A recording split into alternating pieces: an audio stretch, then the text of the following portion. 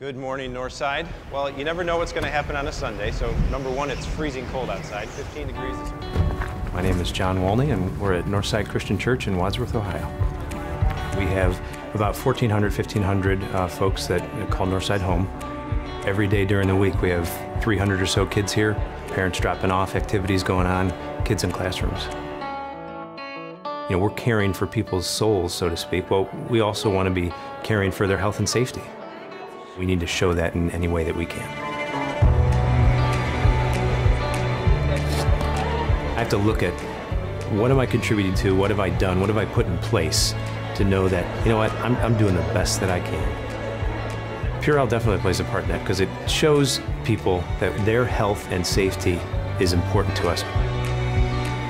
You know, at the end of the day when I'm laying there in bed, I find comfort in that because I feel like I'm trying to do my best in that way.